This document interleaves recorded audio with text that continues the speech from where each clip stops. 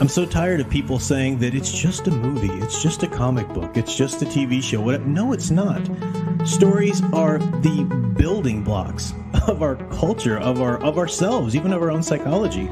We are a product of the stories we tell ourselves about our own past and the experiences on a daily basis, but also the stories that we choose to spend time with.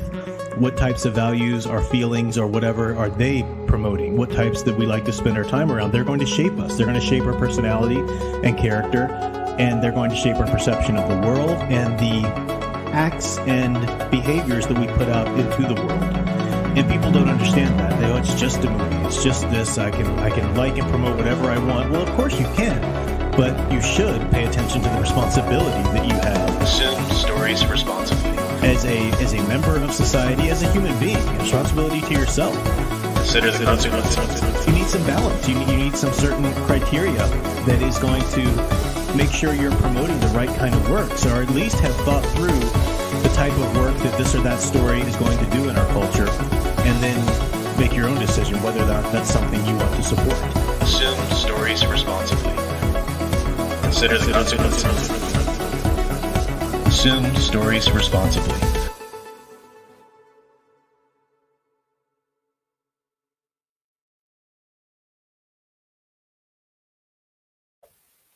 Hello everyone, I am Professor Geek. Welcome back to the channel and welcome to another Friday night stream. Got a good topic tonight. It's going to be fun. Thought my mic would unmute there automatically as it usually does, but I messed with it a little bit during the intro video, so apparently it did not. But we're good now. Also thought I had coughed all of the gunk out of my throat. I was mowing the lawn today and it's so dry, just everything was everywhere. So little allergies going on, but anyway, hope you're doing better.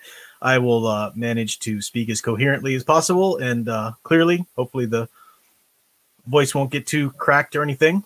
But welcome, folks. I see Michael Gonzalez was first. Congratulations on that. Lynn Green popped in to say hi, said she'd catch the replay. Nathaniel Zalozball, as usual, great to see you. Melissa Harris and Sons, great to see you there. Sarah Torrin, Click Gaines, Schooner Tuna, T. Stoney, Alec Purdue, Elijah Brown, CK, Chris Kent Sr. That whole name there, I like that. Horizon Talker. I think I said Elijah Brown. Big Al dropping in to say hi, though he's probably not here anymore. Big Al's he's too cool for me now. Big Al's too cool. He's his own YouTube celebrity. He's got his own stuff going on. He can't be waiting around and hanging out in the professor's chat. But that's okay. We love our Big Al. So we are here to talk about some things tonight. I don't know exactly how long. I don't know. We got two good topics and important topics, and I think we need to cover them. But it's kind of like it gets tiresome having to cover this stuff. It's exactly like having to say yet again or explain yet again to the simpletons why no, it's not. It's not silly to go ahead and judge something before it's even come out. It hasn't even come out yet. You haven't seen it. How can you? It's like those idiots. You can just explain yourself so many times, and some of it is that you've explained it to them. And it just doesn't sink in. They're going to hide behind that that safe little thin argument, and then some of it is just that these silly little beliefs are so pervasive and so widespread, so ubiquitous that there's always somebody trying to throw it at you. And as I've said, you can't, if you just watch it. And I've seen people, oh my gosh, I've seen people say, well, I'm going to give it 5 eps. I'm going to give Masters of the Universe Revelation 5 episodes. And if it does what they say it's going to do, then I'm out of there. No one cares if you're out of there after you've watched it for 5 episodes. You've given it the ratings. You've given it your stamp of approval, no matter what you might think afterwards. Nobody cares what you think afterwards, especially on something like Master of the Universe Revelation, where you've got spin machine Kevin Smith, who's going to say everything he can about those opening numbers and blah, blah, blah. And you got people saying, oh, I might just watch it because I'm curious, or this stupid, I'm going to take a bullet for you guys. No. The firing range is over there. No one needs to go walk in front of the guns and take a bullet. You're not taking a bullet for me because I wouldn't have gone there anyway. Everybody needs, who realizes that it's going to be dumb, needs to just hands off. Don't watch it. don't give it the numbers, don't give it the attention, don't give it that spin material for it. It's ridiculous, but people just can't. They're not going to. I wouldn't be surprised, heck. I know many of you here agree with me, but I wouldn't be surprised if many of the folks here just, I'm going to watch it and see. Then don't tell me how you didn't like it. Don't tell me how I was right.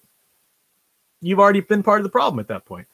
But, that's not even a topic we had on deck for tonight. But just as an example of these other things that we're going to talk about tonight, it's kind of silly having to talk about them and having to explain them. But I did, it came up last week's stream, and some people were asking about it because many of you who do agree with me about this are facing these same arguments from people. So it's good for us to talk about it and why why these woke ideologues are constantly trying to lob these arguments at you, and then how you just completely depower them. Looks like Megatron Prime. Thank you very much, sir, for a $10 super chat right out of the gate. Always great to see. Says Netflix She-Ra ruined Hordak and made him like a beta male who was beat by Katra. He should be an evil godlike sorcerer or shape-shifting cyborg equal to his brother Horde Prime, not some weak clone.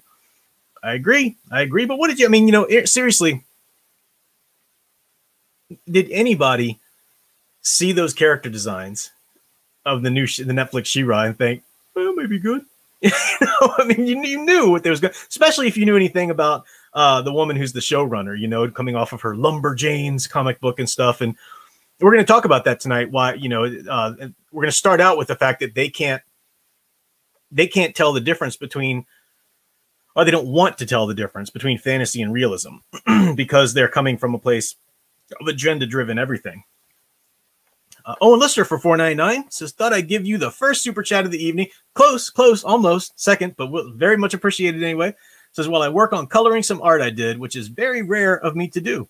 Oh, cool. Yeah. You're not much of a colorist, you say? That's kind of what you're talking about. Well, I think I've seen some of your coloring before. It's pretty good. So yeah. Thank you for those. Appreciate it. I do think we should start out with that first topic, though. People can't tell the difference between fantasy and reality because this is slightly different. It's still a matter of not being able to tell the difference or refusing to tell the difference, but it's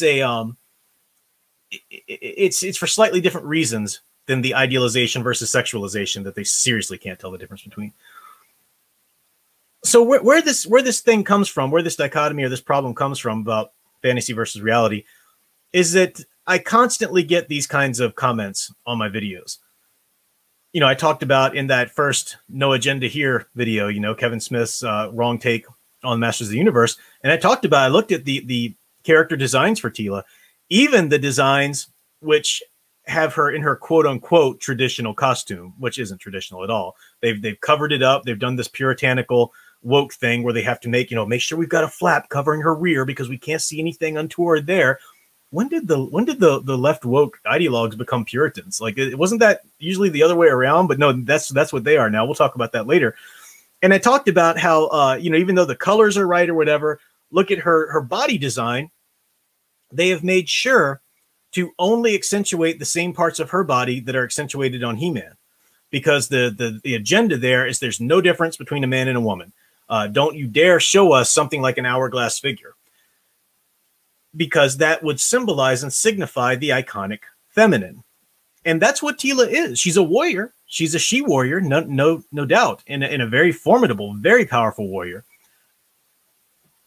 But her methods of her warrioring are feminine. They come across as feminine. That's what she's supposed to be, the feminine force on the battlefield. Absolutely. And there are different types of feminine. She's the warrior feminine, whereas somebody like the sorceress is more of the nurturing, kind of wise, feminine. And we'll get to those. But they showed that, in the character designs. And the comments I got refused to acknowledge that this is a cartoon. And they started in with you're so stupid. So everybody has to look. So every woman out there has to have an hourglass figure. Is that what it is? Or she's a warrior. Her arms would be ripped. She does all this work and working out. She would look like that. She would look like that. Well, first of all, there are problems with those arguments right away.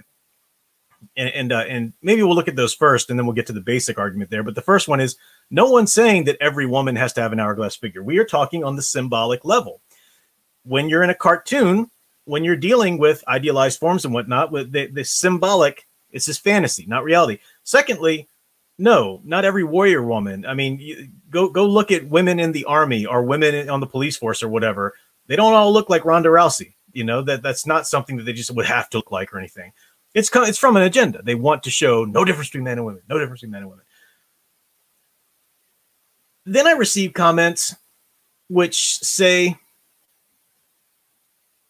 I've been called racist a number of times, just flat out racist, because I didn't like the cross racial casting of Lieutenant Andra. You know, she's from a character from the comics and whatnot. I think she might have been in the 2002 series, but they cross racially cast her as black because got to have that diversity, you know. And I talked about that, how that's silly. This is from there's already some diversity built into the stories. If you want more, then you create new characters. You stop cross racially casting established characters, but also the fact that you are dealing with a mythos here that draws from both Gaelic and Germanic sources. Not a lot of Africans up there in the Gaelic, Germanic, ancient mythic times. Not a lot of Asians up there. Not a lot of so forth and so on. Doesn't mean they can't be in there. You know, they are there. Claptrap, I think, is in the new one cartoon as well. I don't know if they have Jitsu or not. But no, that's not good enough. And I was a racist for saying that. And then, what's wrong with wanting to see myself, represented on the screen? Well, nothing's wrong with wanting to see yourself represented on the screen in general. Everything's wrong with you wanting to see yourself represented in any given incarnation.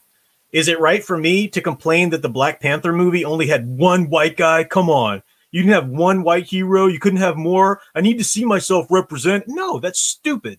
That's stupid. The movie was set in Africa. That's what it was.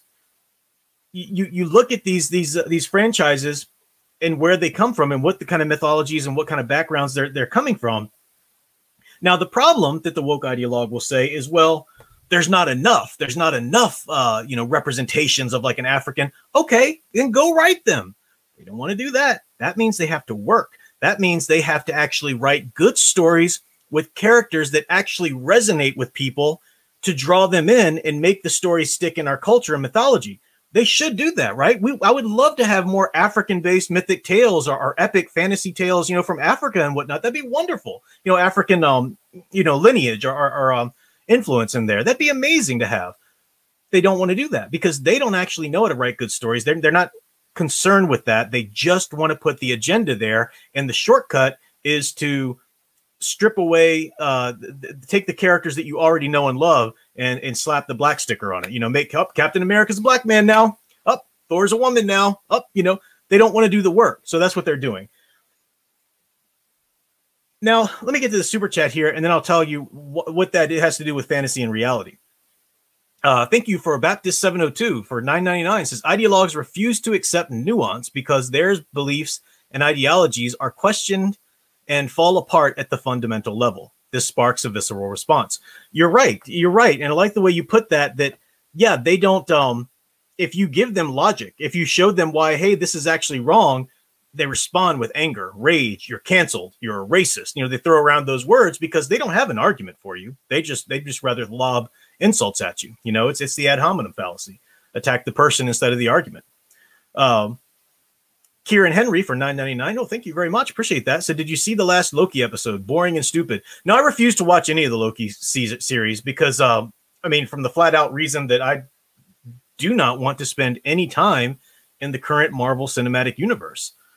It's a horrible universe. The things that they've established that are going on, why would I want to spend any time there?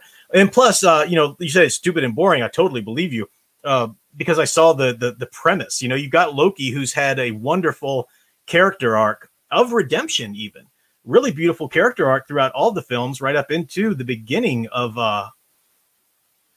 or actually through Infinity War, rather. But that was great. But now we need him back and we need a villain. So we'll just kind of retcon different Loki from a different time period. And, they're playing the timey-wimey game still.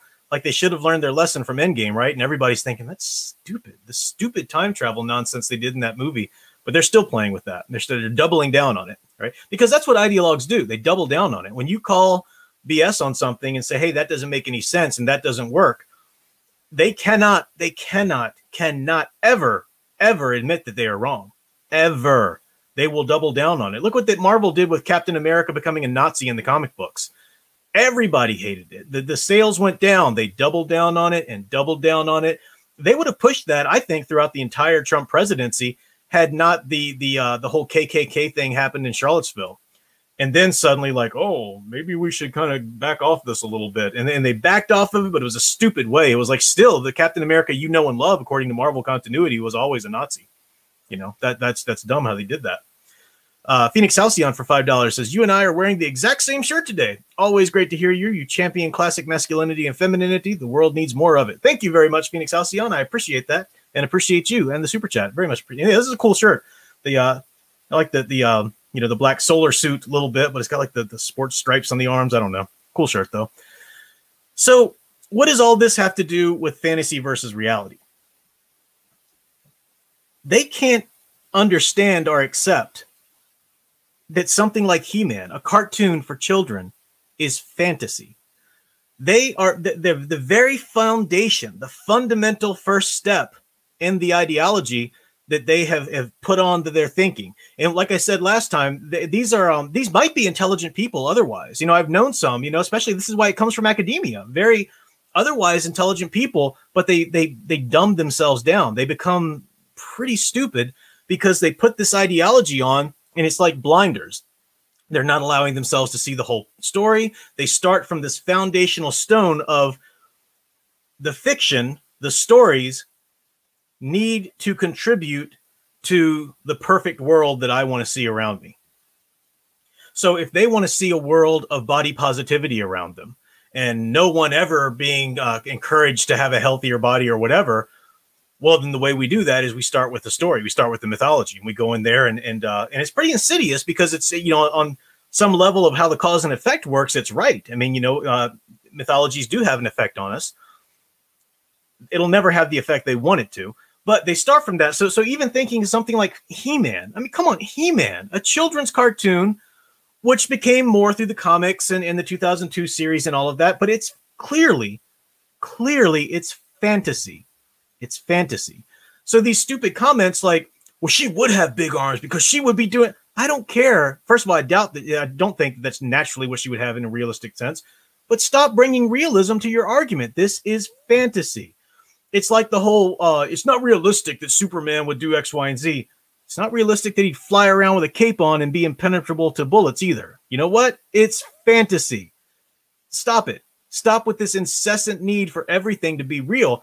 Part of it is both in terms of the woke ideologues and in terms of people who just want to deconstruct everything. Part of it is that I need to bring down that standard. I don't want to be shown a higher standard that I have to live up to.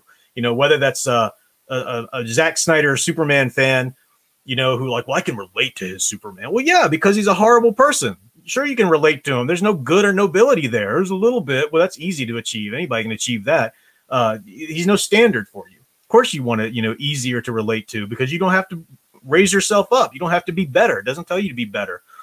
And the same thing with like the woke ideologues, you know, like body positivity, for example, that I mentioned. We don't have to be told that we need to work on our bodies to be beautiful and attractive and healthy. No, let's just make sure that everybody thinks that being 500 pounds overweight is beautiful. No, it's not the way this works. But that's what they've got this, the fundamental foundational stone of their ideology is that they want to see the world they want to see around them needs to be reflected in our fiction. So even something like He-Man, come on, it's a children's cartoon. And I've heard people say it's so unrealistic what she looked like in the filmation. It's so stupid. It's so unrealistic. Where do you get that it's supposed to be realistic? It's about a world of sorcery and super science takes place on a fictional planet of Eternia. There's a magic sword. There's a talking tiger.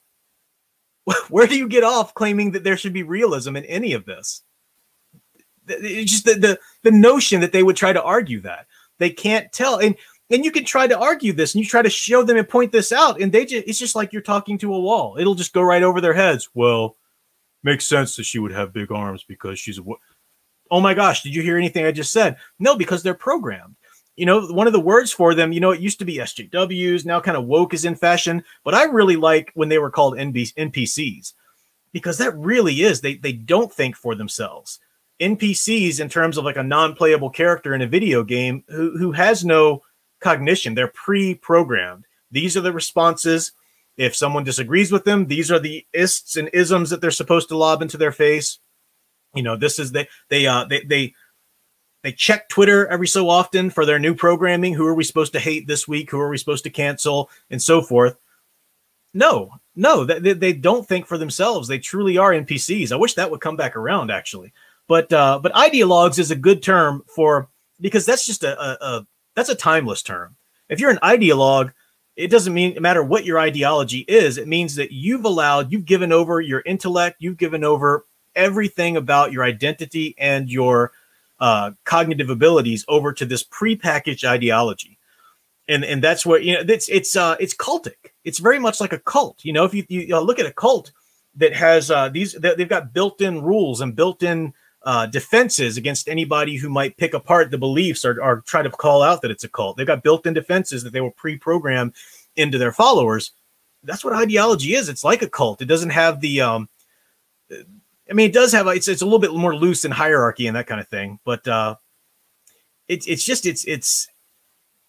disgusting too. I mean, why would you want to be an ideologue? They will eat their own. It's like being a Sith. Being an ideologue is like being a Sith. There's no people standing by you. There's nothing like that. You know, you could be eaten in a heartbeat if you just dared have the wrong response or whatever, you know, to somebody on Twitter. It's ridiculous. Got a super chat incoming here, $5. Thank you very much from J. Dean. Appreciate that. Says, do you think all of this rubbish actually serves to bring about a renaissance of the old stories, like how people are running to get older comics? Well, that's what we're trying to bring to get to come out of this, right? And for many of us, like you and me, and you know, for many of us, it is what's happening. So it's you know, we are either trying to dig out the old comics and stick with those, or the old cartoons. You know, Sound Engraver points out made a great point the other night when we were talking. The silly nostalgia draw for Masters of the Universe Revelations. Oh, people, they got to give it a chance because it's just what I loved as a kid. And oh, I saw the images in the trailer, and oh my gosh. If you need nostalgia, guys, you can watch all of the episodes of Masters of the Universe for free on YouTube. How is that not good enough anymore? If you truly loved what it was, for its own sake, then watching that still should be enough. Now, I mean, I would always love more stories to be told in that vein, but this is the key. So the people who are going after it, oh, because this is nostalgia like I loved, they don't really love He-Man. They don't really love the stories. They want to feel what it felt like as a kid and all that kind of nonsense. Sound Engraver is actually developing a really cool live stream or topical. I don't know if she's going to do a video or live stream. It depends on schedule, I think. But I'll leave that to her because she's got some really cool ideas on that. And it all makes sense. So they can't tell the difference between fantasy and reality. And these two things kind of overlap a little bit. I kind of almost went into the idealization versus sexualization a little bit at one point, you know, talking about the fantasy versus reality. A lot of people, some people have tried to tell me, because I pointed out in my videos on He-Man that classic Teela, Filmation Teela, is not in any way sexualized. She's not sexualized. She's idealized, and they blew up at that. How can you say she's not sexualized? She's always being captured and bondage and whatnot. No, sweetheart, that's your Google image search that found that. Have you watched the series? Occasionally she's captured, but she's never in any kind of little sex kitten pose or anything like that. What makes them think it's sexualized is that these are idealized physical forms, both the men and the women. You know, they were doing rotoscoping for the animation. They actually brought bodybuilders in, male and female. They brought bodybuilders in. They took the film, you know, or the pictures for references. They filmed them, you know, for rotoscoping purposes.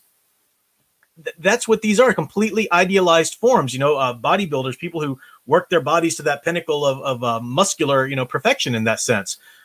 That's what they're showing. So people got all up in arms too. And it's funny how, again, it used to be, another cartoon I really enjoy is Spider-Man and His Amazing Friends. And if you watch any kind of, documentaries about that, it's funny. Firestar, in the first season, whenever you were seeing her from the back, you would see a little bit of the butt crack on her suit there, right? And the artists were saying, we're not like, oh, we get off on seeing her butt crack. No, that's silly. It's there because they're drawing the perfect idealized physical form. And with her suit kind of being monochromatic like that, it kind of looks silly. It looks flat. They had to provide some sort of depth. Yes, a booty, a butt, if you will, but just in the same way that they had to provide, arm contours or a breast contour, gasp, because this is supposed to be an idealized form. And the Puritans of the day couldn't handle that, so the second season, they had to remove all the butt cracks, oh my gosh. They were doing it with Spider-Man too. It's just that his suit wasn't monochromatic, in terms of that. So you couldn't tell as much.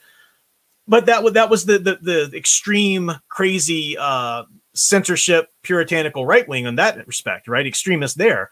Now it's flipped. Now the wokes want to censor everything. Now the wokes need to cover her up because it's sexualization if you don't. No, it's not. Now look, there's a problem. There's a problem with sexualization and objectification. Now you can not have a problem with it if you want. I've come to believe there's a problem with it myself through my own religious beliefs. But even if you don't think there's a problem with it in general and other characters, you should realize that there are certain characters in which you don't do that with. So like, for example, when I put the thumbnail, I'll bring it back here.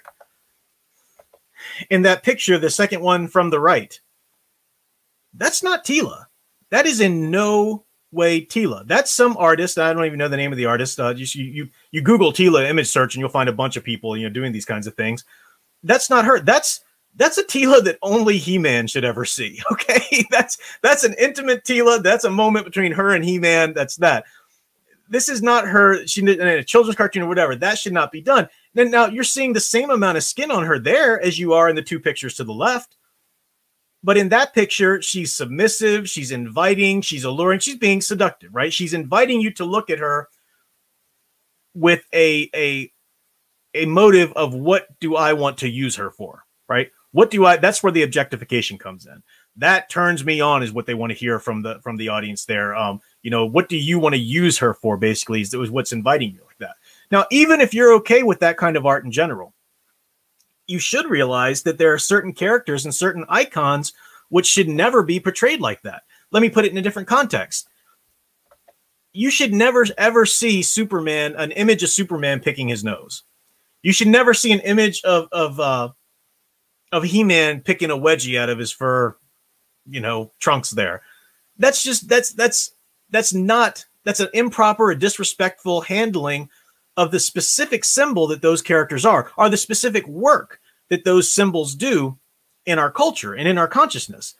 Superman, He-Man, they're aspirational heroes. They're there to inspire. Now, that's not to say that you can't, I wouldn't want to look at it, but you can't go pick up a Mad magazine or something and see characters picking their noses or whatever, fine, if that's your thing. But the idea is that you don't do that with certain icons. It's a disrespect. It's disrespect, but let me try and put it a different way. It's counterproductive to the work that they're supposed to do in our society. It's an iconoclast motivation. It's a deconstruction. It's a deconstruction. So just like you should never see Superman kill. Well, that's the same thing. You should never see a character like Tila or Wonder Woman sexualized. Wonder Woman's another one that they can't tell this difference between. They just they just wring their hands all over the place because Wonder Woman's old costume is so problematic. Oh my gosh, it's just I did a video that you should go check out if you haven't seen it. It's called Wonder Woman Stop Screwing with the Costume, and I talk about how her costume is beautifully symbolic. Every piece of it is made to make iconic that idealized feminine form. She should be showing off her body in that respect in terms of the idealized feminine form, not in terms of inviting you to want to use her for your own sexual gratification. No, So you will see images sometimes, fan art, or sometimes they even make it into the comics, and that's a problem. They shouldn't, where you've got them putting her in like a little sex kitten pose or something, or you know, and she started out with the whole bondage thing with Marston, but even that, even though there's a sexual thrill there ingrained in his philosophy, it's still more of a liberation. It's breaking free of those chains, and that was all part of a greater philosophy. But they can't make that differentiation. I see my lovely sound engraver says bonus stream July 5th on nostalgia and nihilism. Awesome. So sound engraver, my dear sound engraver, has decided to take a break from live streams on Monday night, but she's got a bonus stream coming this July 5th on the Monday night. So she will be back for a special stream. And that's the one where she's going to talk about nostalgia and nihilism, what I was alluding to a little bit. And she's got some really cool ideas on it. I definitely recommend you guys subscribe to her and come back for that.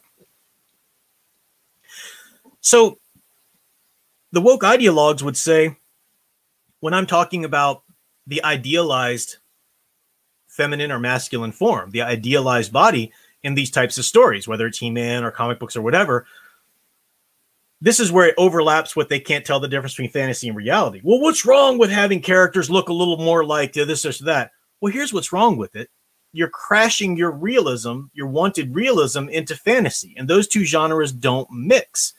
If they mix in any given time, it's for a specific reason. It's for like a deconstruction, like the Jupiter's Legacy kind of thing or whatever, you know, or what Watchmen originally was before it went on to you know, its influence just kind of kill comics for a while. It's not supposed to be the norm. What they don't understand is the genre, the time-tested, the age-old methods and genre of mythic fantasy. And I'll say more about that in a second, but I've got a super chat from Alec Purdue, $10, sir. Thank you very much. It says, I mentioned this before, but what about fight skirts? I always thought they added an element of femininity to characters like the Pink Ranger, Sailor Moon, and Rebirth Wonder Woman. I didn't like it on Rebirth Wonder Woman because symbolically her suit was so powerful and profound with the actual trunks as a bottom. But in skirts in general, no. I mean, She-Ra, you know, classic She-Ra, the real She-Ra wears a skirt without any little shorts underneath or whatever. Yeah, a skirt. There's nothing wrong with a skirt. There's nothing wrong with the battle skirt, you know, if that's key to the character or whatever. No, nothing wrong with the skirt in general.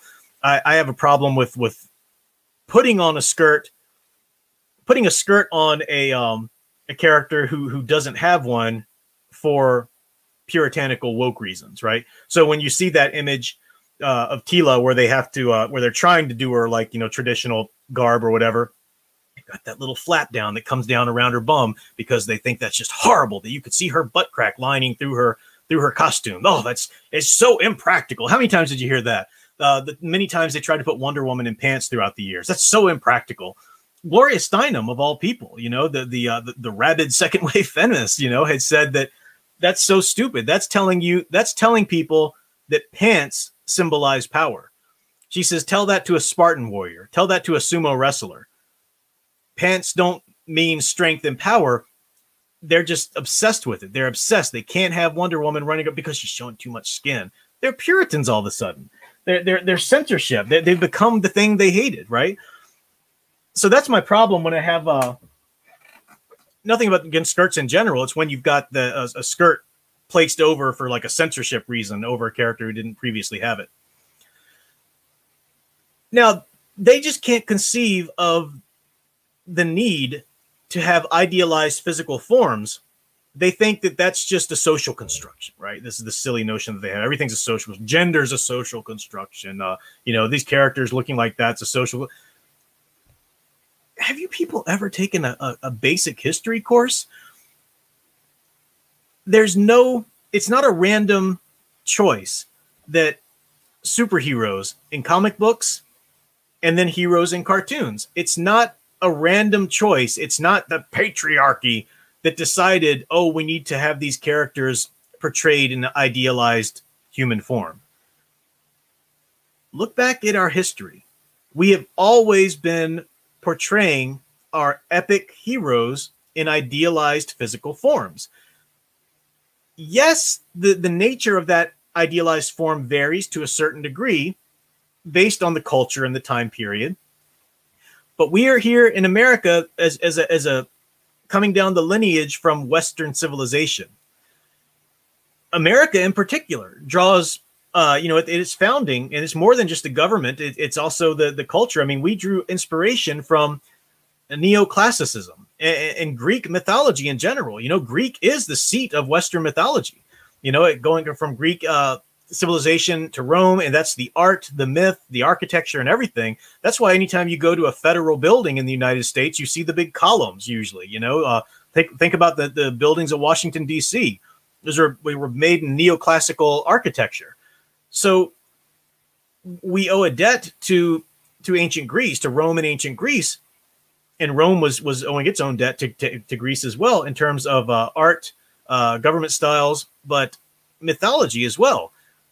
Go Google some ancient Greek art of sculptures of heroes like Heracles, Theseus, and all these heroes, or reliefs, metope reliefs on the Parthenon or whatever. They are idealized forms. In fact, many times they're actually naked. Not in how realism is that, right? It's just so, Hercules would fight the lion of the Median lion. He'd really fight a lion naked. That's so stupid. No one said that back then because they understood. They got it. They weren't a stupid woke ideologue, and they understood that the point here was to see the perfection of the physical form and strength against this monstrous nature, like the Nemedian lion. I think I'm saying that right. Nemedian lion. I'm mixing it up with Nemoidians from Star Wars is the problem. But if I'm getting that wrong, you can look it up. But and then if you look at classic art, Hercules was often depicted wearing the skin of that lion, naked otherwise, and just wearing the skin down his back or whatever.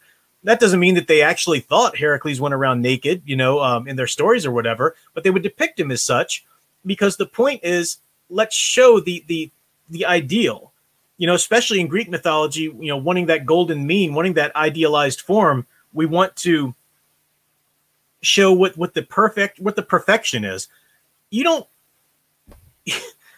Why do you need to see the imperfection in your stories or in your art? I can go out my door and see imperfections all around me. Heck, I can look in the mirror and see imperfections. I mean, why do we want that? That's not what we should be aspiring to, whether it's in physical form or moral form, right? In terms of the morality.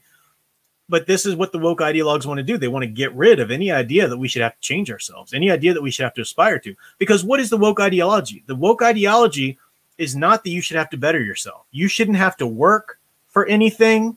You shouldn't have to try to be better. If you're lucky enough, all you need to do is scrounge around and try to find ways in which you can punch some holes on your victim card.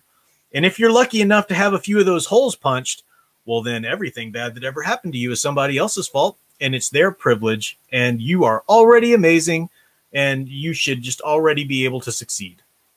That's what they want to reflect in mythology because that's what they want to happen to them in real life. And on some level, they're creating a system. They're creating a system of publishing in Hollywood where you fail upwards, right? How does J.J. Abrams keep getting work? I have never understand this. In the comic world, Marvel Comics, right? How do these characters, these people still get work when their runs are just so horrid?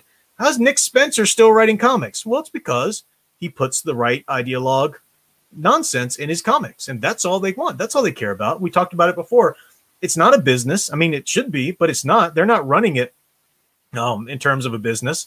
They just getting the agenda out is limitlessly more important to them than making money. So they will try to bring down that standard, to treat fantasy as though it's realism, to treat idealization as though it's sexualization, and we should be fighting against that at every point. Our women need to be covered, and they need to look like men. That is ridiculous. And this brings us to the other problem here, which I've talked about in some other videos, how they don't believe, or they believe there's a big difference between sex and gender. No, you can be biologically one or the other, and they're even kind of defeating themselves on that with the whole transgender movement. No, even if you're biologically one way, you can choose to be whatever you want, This kind of silly nonsense. Let me hit up a super chat here too. Owen Lister for $9.99. Thank you very much, sir. Says an update on my coloring. Made some drawings of superheroes I made up. Reaper, Grimm, Aeneas. Oh, cool, Aeneas. I like the name there. Flyboy, the Star Spangled Rocket, the American Way. I like those names. That's pretty cool. Pretty cool names there. And then another super chat for $5. Thank you very much from Heavy Hard Drive. So the U.S. government is pushing for gender neutral terminology. No more amen or airmen, cockpit, or man-made terms. How long before it hits popular comics? Oh, it's already in there. It's already in there. And that neutral language is ridiculous. Don't use it. If you don't believe in it, refuse to use it. I refuse to even use I'm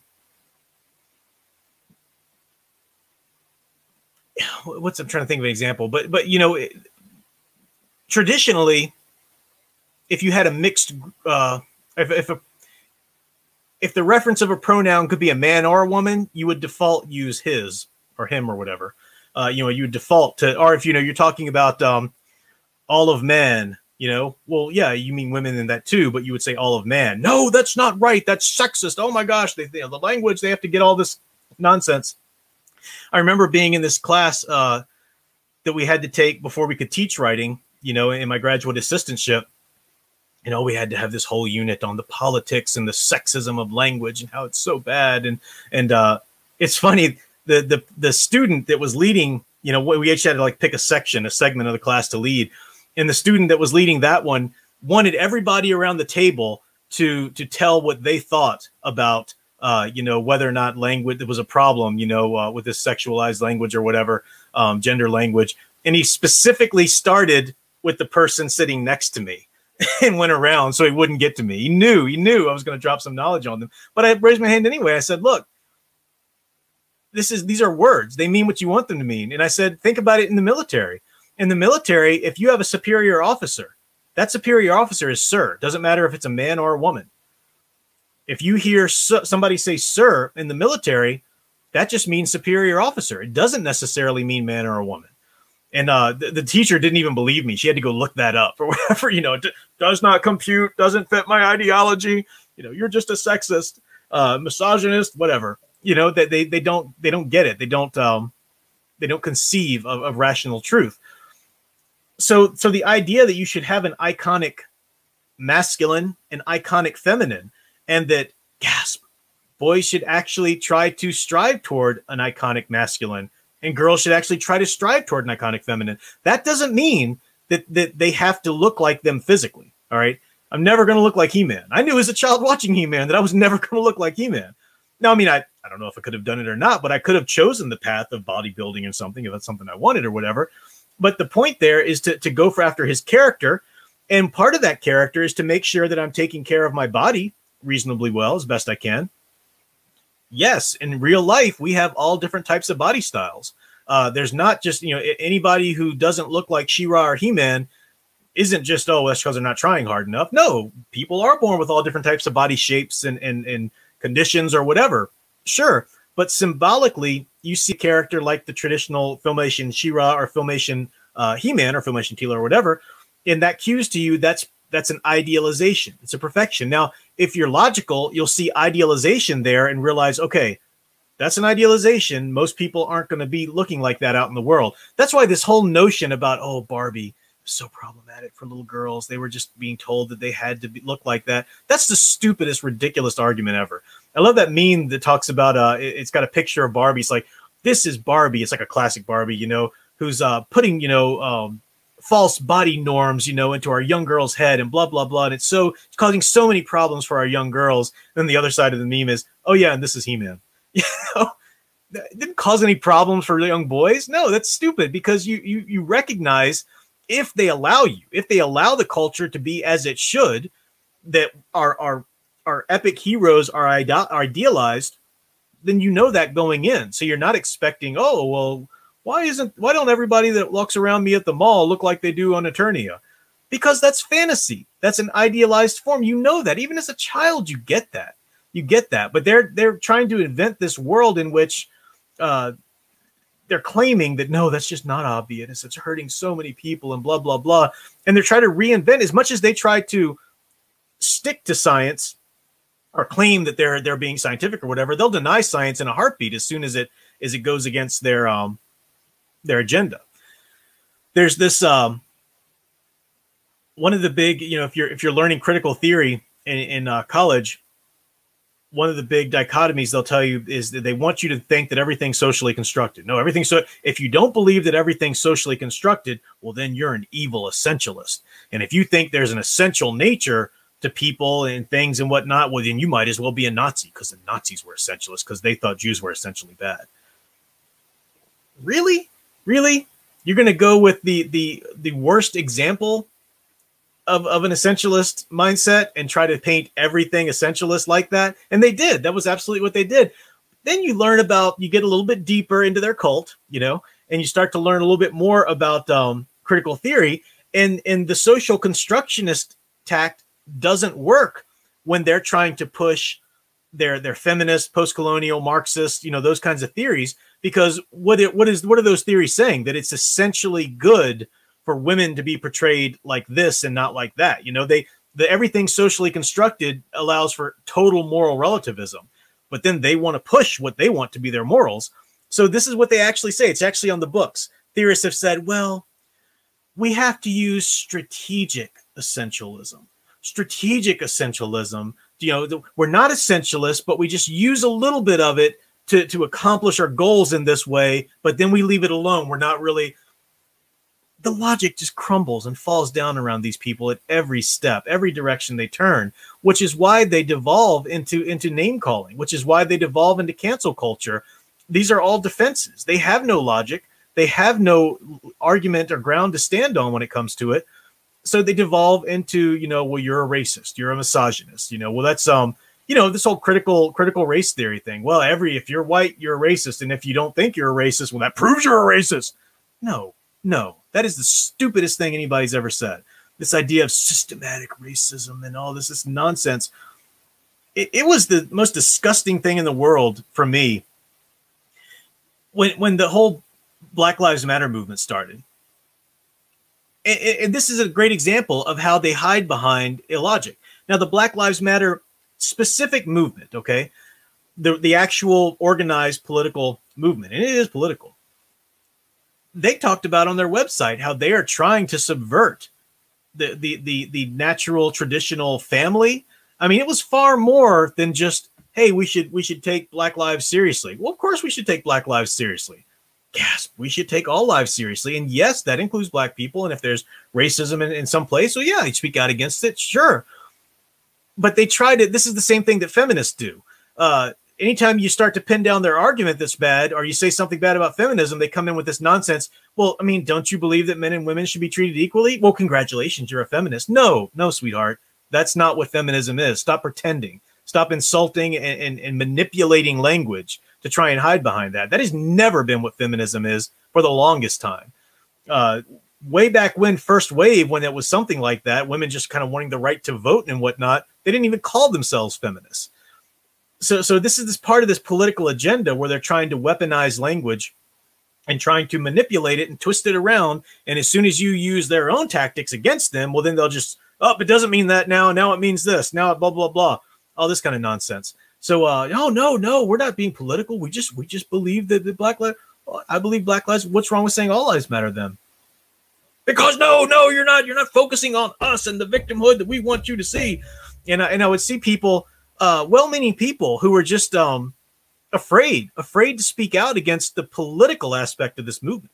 Speak out against racism, sure. Speak out against racism all you want. It's evil. It should be spoken out against. But no, you had to do it the right way that matched the politics and the agenda of this political movement that was trying to kind of float under the guise of just being against racism.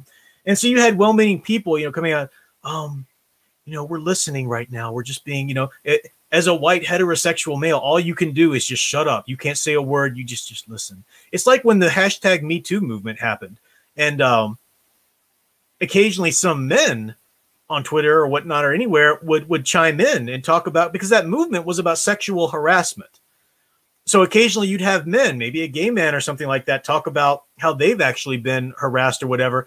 Feminists lost their cookies. They could not handle it. Don't you dare. No, you men are not a victim. No, you just sit down, you shut up, and you listen to us talk about how you've hurt us. And then you have idiots like that comic book writer who's like, I'll never stop apologizing for my masculinity. And the idiot actually said, if you have a penis, you have the disease. you deserve every bit of idiocy that's going through your brain right now to actually think that. And this is what ideology does. First, it sits over your brain and it doesn't let you think to your actual natural capacity. It puts blinders on you. Nope. Shuts down that line of reasoning, shuts down that line of reasoning. This is our prepackaged ideology that you're supposed to think in, and nothing else, nothing else. And then you see people, once they start going and thinking in that narrow ideology, then they start devolving, and they can't even think straight within that. They can't even reason anymore. That they start to hate themselves or whatever. You either get to be a victim, or you constantly apologize for yourself. That's what woke ideology is now. So I want to pronounce this right. Dimagini. Sorry, I had to look at it. I kept wanting to say Dimanji, but no, Dimagini for $2. Thank you very much. Says great channel. CRT is critical race theory, clown foolery. Yes, absolutely. It is. It's ridiculous. I don't know if they're really going to be pushing it in the schools yet or whatever, but it's nonsense. The whole ask what somebody's pronouns are thing is nonsense. It's nonsense. No, there are two genders. How can you say that? There are two genders. That's it. Two genders. And they would say, well, how dare you? You think that that every man needs to be like this and every woman needs to be like that. No, stop using the language. Stop weaponizing the language. That doesn't mean that in order to be masculine, every man has to like lifting heavy things and playing football and whatever. I hate that stuff. You know me. No, but it does mean that there's a basic masculine genius and a basic feminine genius. And as I've said before in my previous video, that the masculine genius is to serve. It is to protect. You use your strength to protect, to be a sheepdog, as it were, you know, against all the wolves, the men that won't use their strength, you know, correctly. Feminine genius is to, oh, they don't like to hear this. It is to nurture. Not that every woman has to be a mother, no, but there's a natural mothering instinct on some level to every woman, and there's that feminine instinct. And you'll have some people, some men and women, there's exceptions here or there, and there are things like that. But this is one of the woke ideologues love to pouring out the exceptions, you know, like, what about hermaphrodites or whatever? Or what about, you know, this and that? Oh, okay, so since, you know, these rare little exceptions exist, therefore none of the norm is valid. No, exceptions to a rule prove the rule. How do you not see this? How do you not see this?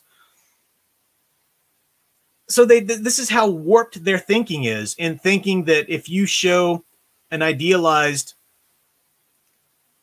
woman, that this causes all kinds of problems. Because use that reasoning against them. Well, couldn't you, using their own reasoning, couldn't you say that showing Tila like a steroided out, you know, Hulk herself, isn't that wrong because it's idealizing her in the masculine way? And now young girls are going to think they need to have muscles to be taken seriously. And, you know, I mean, you see, you can play their game, and you can just, and this, and they would actually listen to you and go, oh yeah, that's right. I mean, they're just like, it's so easy to befuddle them. I've known it because I've been in classes, you know, when I was still working on my degrees, and I've kind of thrown out these little bombs, and the whole class is like, oh yeah, that's really problematic. And it's just, it's the trickster out of control, where all they want to do is problematize. We can't posit any solutions because that would look like we are, you know, essentialists. So therefore we'll just use some strategic essentialism. And we're seeing that more and more with the, you know, the agendas. This is the world they want to see around them. So they are demanding that it be reflected in our fiction, in our myth. And we are going to see that with Masters of the Universe Revelation. It still astounds me that they put out, guys, they put out the character designs. They showed you what Tila's going to look like for most of the series. And yet, just because they did this little trailer with some of the, you know, the animation and some of the classic, again, they're not the classic, but some of the classic colors or whatever, or somewhat designs, and then people are all excited. Oh, I hope it's good. Are you just forgetting what they show? Are you forgetting the synopsis? Are you forgetting? It's not going to be good. It's not. How people don't want. This is the problem. Okay, so you've got the ideologues. You've got the woke ideologues out there pushing for their agendas out there. then you've got people who are either ideologues themselves and want to see every race and sexual orientation and identity, gendered, whatever, everything, you know, represented in everything. You do have some of those, but then the biggest problem is people who aren't necessarily ideologues, people who aren't necessarily woke, but people who have no self-control and no sense of discernment.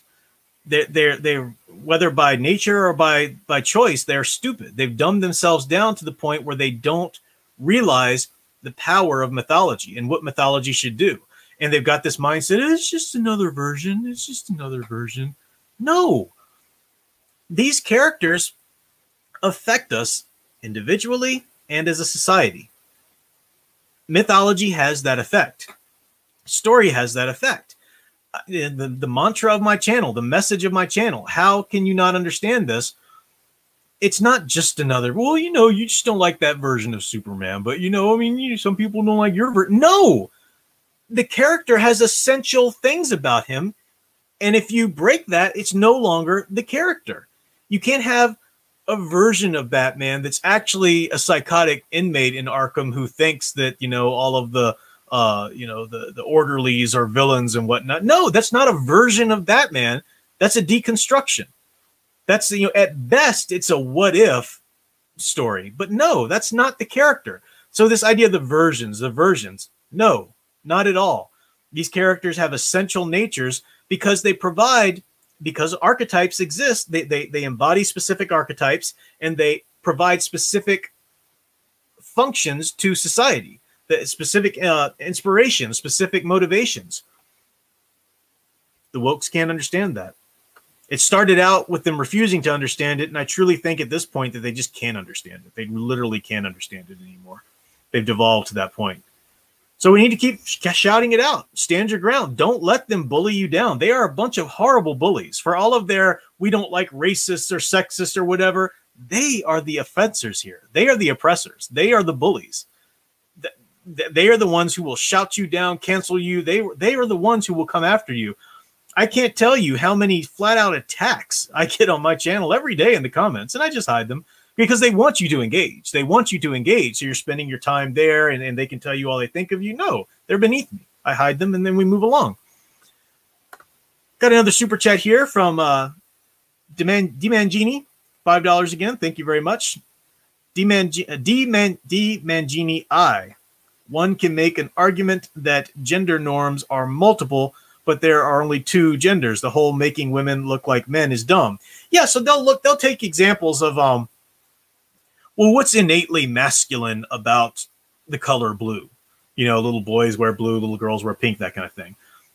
There are some elements like that that are socially constructed from culture to culture. Yes, in Renaissance times, plus size women were deemed the height of beauty because in that culture they were the aristocracy who didn't have to work, who you know weren't out in the sun being tanned and all of that kind of stuff, and were, you know, rather corpulent at times and whatnot. Yeah, culture is going to determine some slight things in there, some slight variances. But it's like just because there are some exceptions, you don't throw out the rule. Just because there are some slight variances doesn't mean you throw out the basic truth of what it means of masculine and feminine. Exactly. See, Schooner Tunas there say, I don't like bullies. Steve Rogers, the real Captain America. Amen. Amen.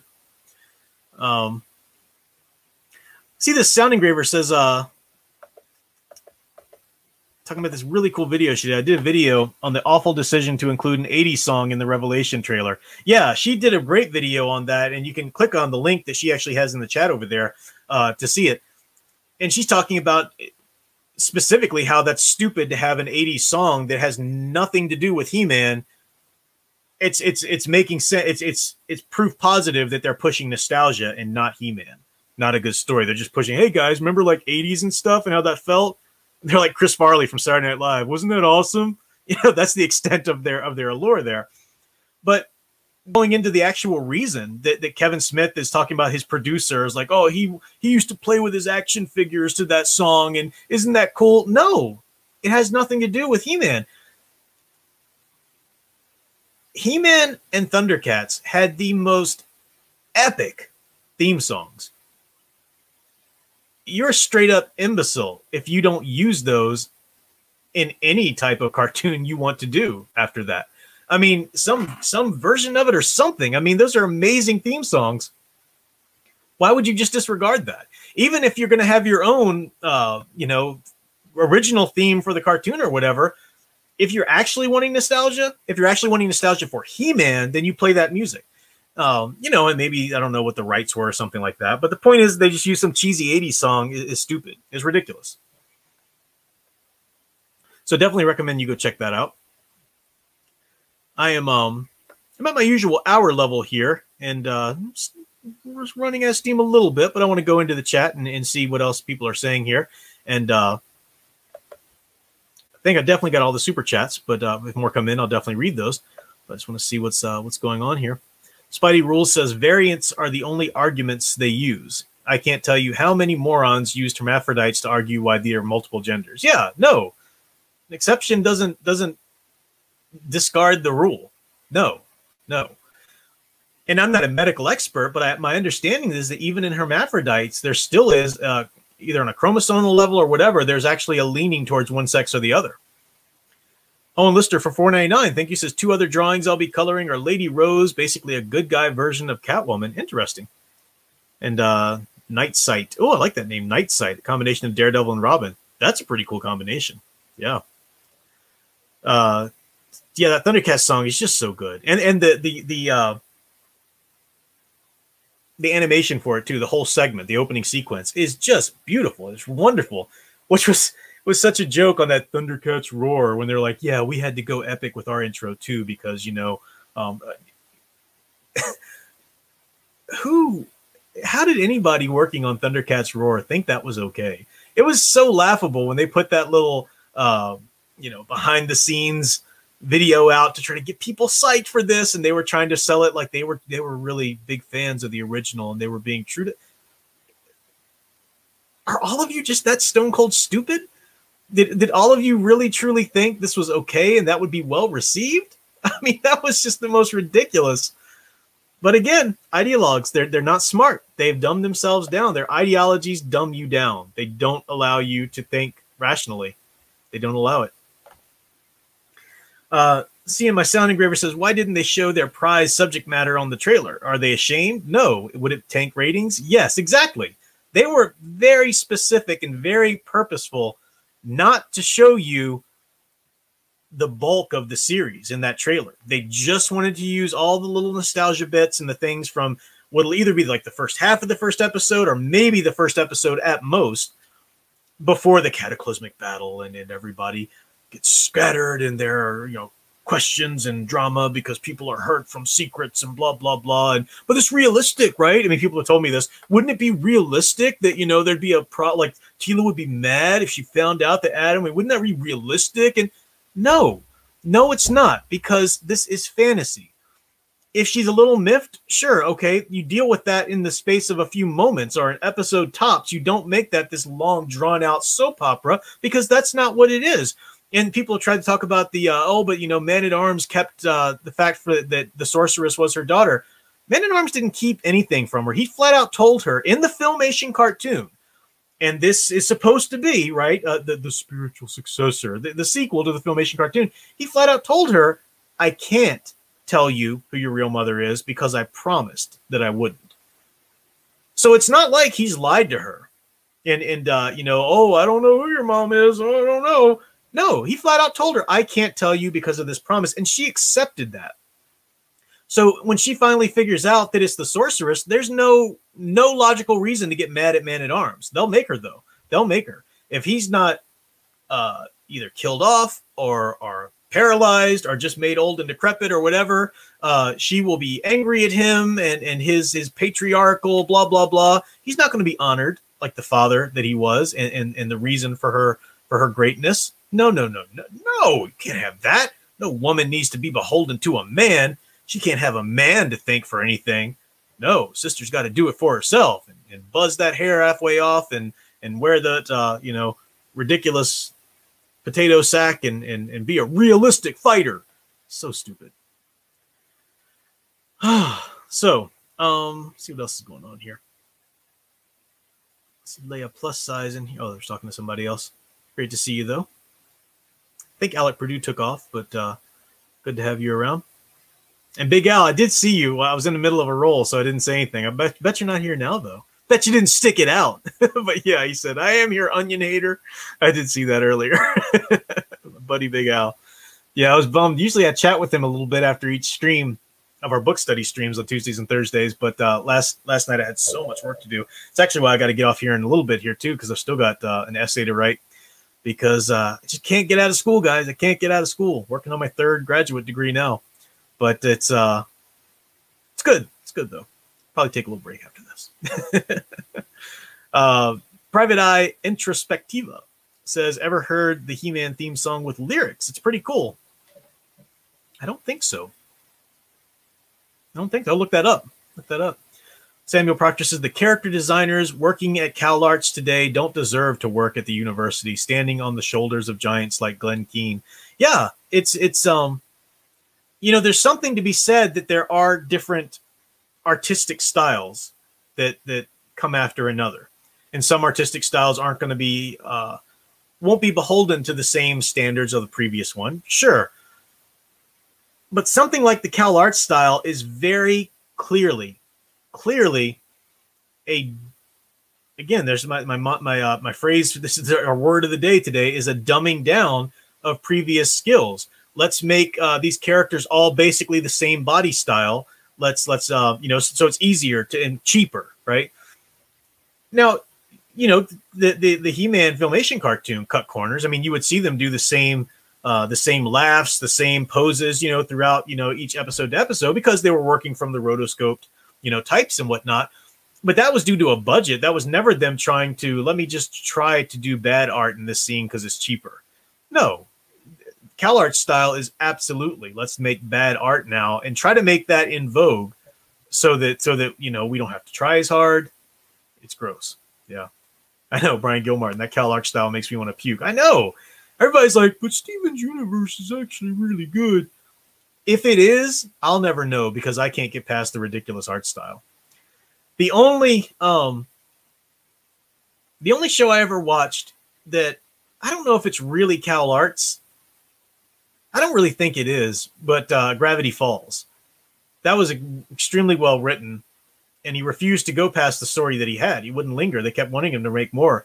But I don't know if that'd really be CalArts. I'm thinking about who's the main character, the little boy? Forgetting his name, D something. But I'm thinking about his face. I don't think that's necessarily a B CalArts style. Maybe I'm wrong. It's been a while since I watched it. But yeah, everybody's like, Steven's universe is great.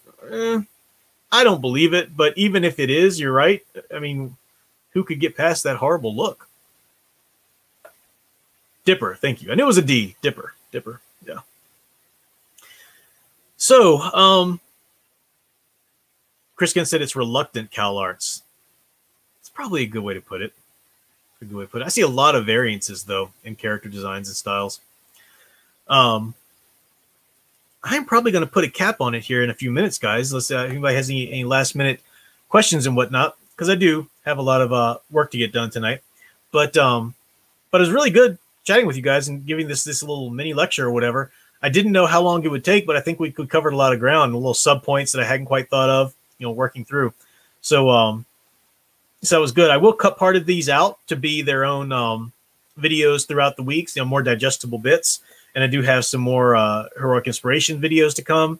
I might even elaborate on the guys. Don't watch it. You don't need to take a bullet for us. You don't need to be curious. Don't watch it, and then elaborate that as a video as well. Lister for $9.99.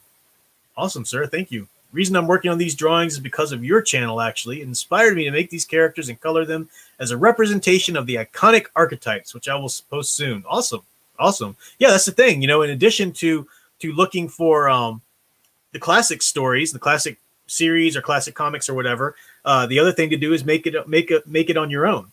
That's the wonderful thing about YouTube and all of the wonderful platforms that the internet's given us, is that we are not reliant on Hollywood, our publishers, our television makers. That's why it was so ridiculous to me how it seems so silly that people just ran back to streaming services just gobbling up anything they could, anything you want to put out. We're here. We've been so starved during the, the quarantine or whatever. No, what, are you kidding me? Starved how? Go look in some other sources and you'll find these wonderful stories. You don't have to just keep getting it from the same source. It's nothing that it's going to be anything but drivel. Well, maybe this time it'll be good. No. So that is it for tonight.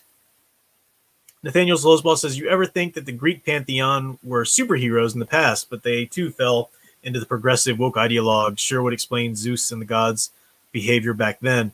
It's kind of funny. It's kind of a funny story. Maybe you have woke ideologues back then. No, they kind of at the same time. But it is, I mean, on one hand, you had religious fervor creating somebody like Zeus to be the god of justice, the god of deciding what's right and wrong. And yet at the same time, he's also this licentious, womanizing, unfaithful husband as well. I think it kind of co-evolved because of their concepts of gods at that point. But it's a whole different story, whole different topic, but an interesting one. So that's it for tonight, folks. I thank you very much for hanging out with me. And I didn't even see how many we had in here. I didn't even right now. It just said my YouTube just says, oh, there are 4 waiting. So it never. Look, we're 130 now. So I don't know exactly how far we got up to, but great to see that. Really appreciate it. Thank you all for the super chats. Those who super chatted, those who couldn't or didn't or whatever. Thank you for just being there in the chat and being one of the views. I appreciate that. Stay tuned for more. There will be another video tomorrow and more coming out. I am going to try to get back to a game stream on Monday nights, but these assignments that I've got due for these summer classes are kind of kicking my butt, which is why a couple of weeks I went without it. But we're going to try and get back to that. So thanks, everybody, for hanging out with me. Have a great night, a great weekend. And until next time, keep enjoying and digging deeper into the hero stories you love.